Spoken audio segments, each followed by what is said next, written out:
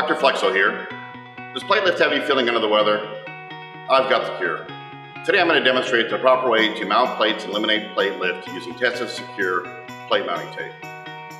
The first step is actually cleaning the back of the plate and the plate roll itself using isopropyl alcohol and a clean rag.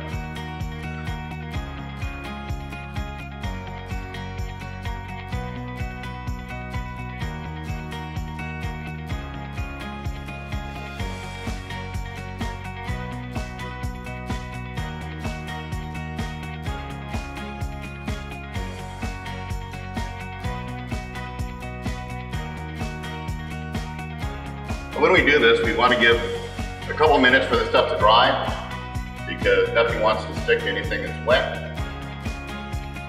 Once we're ensured that the plate roll is dry and the plate itself is dry, we'll attach the plate mounting tape to the plate roll.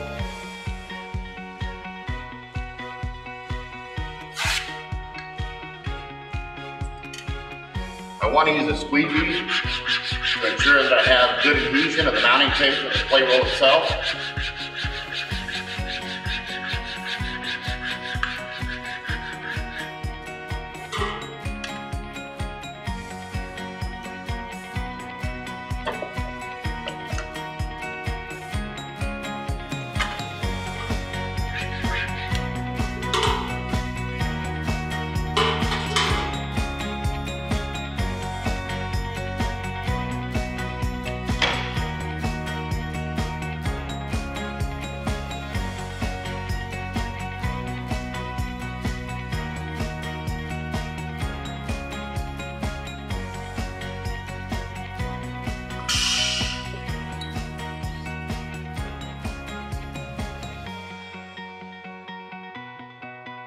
Once I have the plate on the plate roll and I verify that it's straight, I want to use a brayer to roll over the plate.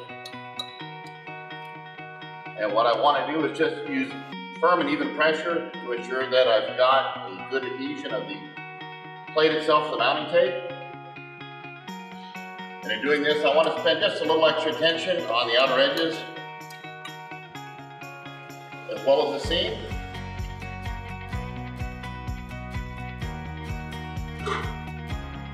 And this will ensure that our plate stays down during the production run. One thing I'd like to say about the tesa Secure mounting tape is that while it holds the plate like rim depth during the production run, at the end of the run, the plate comes off very easily. So you can reuse your plates for future runs. Thank you, and join me again for another installment of Dr. Flexo.